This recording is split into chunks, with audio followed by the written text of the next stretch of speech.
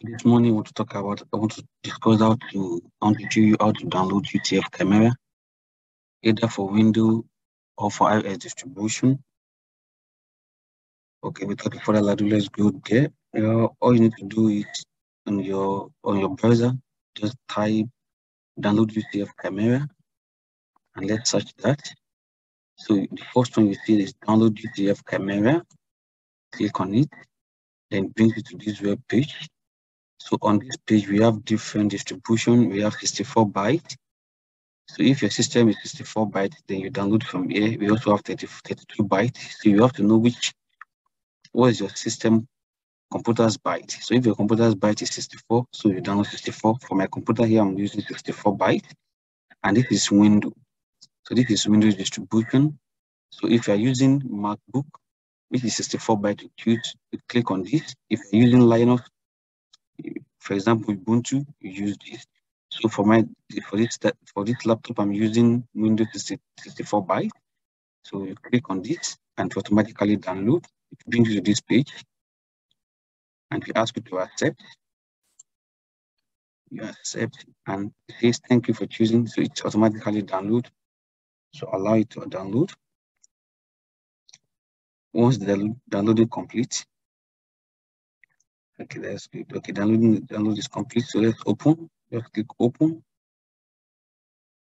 and says just do you want to allow this app from unknown to know? You say yes. For Windows distribution, yes. Next, accept the agreement, and click next. So it's going to save in drive C. So if you want to change location, you click on this and you change location. But for this, I'm not changing location.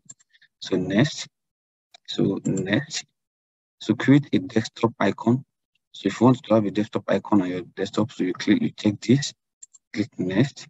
So next. And the installation continues. So this takes probably like a few minutes. So it continues, and you have to wait for the program for all the files to be extracted. So all the files are being extracted now.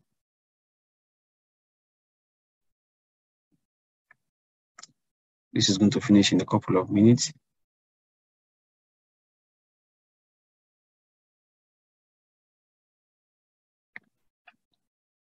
So you have to wait. Don't press anything. Let this file extraction finish. That has to be completed before we take the next action. So don't forget. Don't forget. By the time you go to download, make sure you choose which byte is suitable for your computer. If you are using 62 bytes, 64 bytes, you go to 64 bytes and you choose whether you are working on Linux, you are working on Windows laptop, or you are working on iOS, that's iPad or a MacBook and the rest.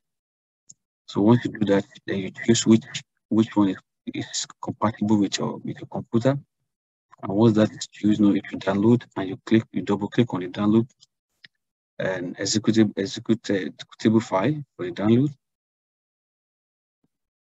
and it continues. So the extraction is almost done.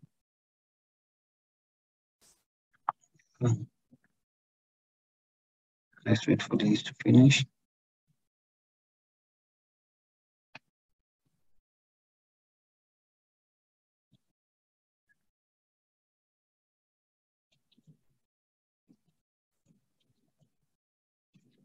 Okay, once this is finished, so let's click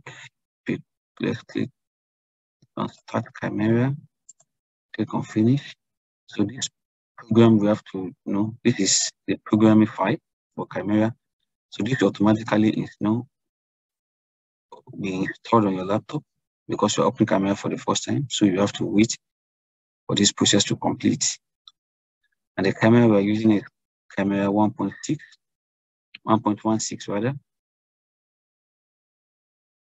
So you have to wait for this to complete. This is a Python programming, so you have to wait for it to complete.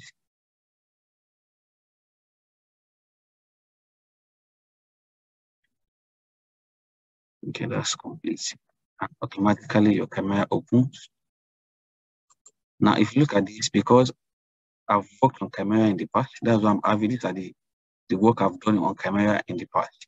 So for you that you are just installing Chimera for the first time, this place is going to be empty. It's going to be empty.